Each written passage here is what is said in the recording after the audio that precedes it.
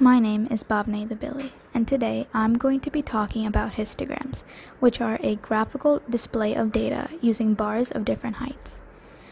Instead of plotting frequency on the y-axis of a histogram, we plot frequency density. Frequency density is essentially the ratio of the frequency of a class to its width. To calculate this, you divide the frequency of the group by its width. We can make a formula triangle for this. F represents frequency, FD is frequency density, and GW is group width. So frequency density is frequency over group width. And now, let's work on constructing a histogram. So the question says to draw a histogram for the following data, and we are given a table with groups for the height of the plant and the frequency for each. But when we look at the table, we can see that the class intervals of our unequal widths.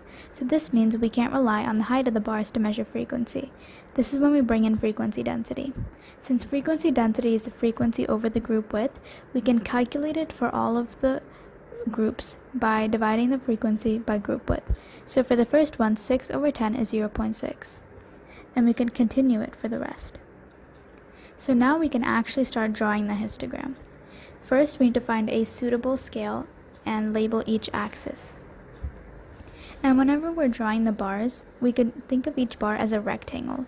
The group width, which is represented on the x-axis as the length, and the frequency density, which is represented as the y-axis as the width. We could draw each bar like this.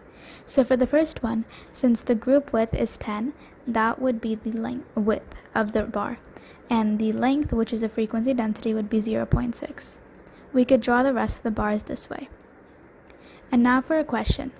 Using the histogram, calculate the number of plants with a height greater than 20 centimeters. On the histogram, there are two groups of plants with a height greater than 20 centimeters, 20 to 25 and 25 to 30. Since we have to use the graph, we need to use the frequency density and group width to calculate the frequency for each and then find the sum. So for the first one, frequency is equal to frequency density times group width. So the frequency density is 1.4 and the group width 5. So 1.4 times 5 is equal to 7.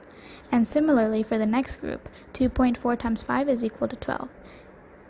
And for the total, 12 plus 7 is equal to 19.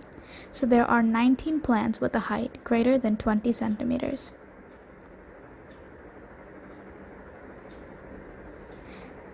And that is a little bit about the topic of histograms. Thank you.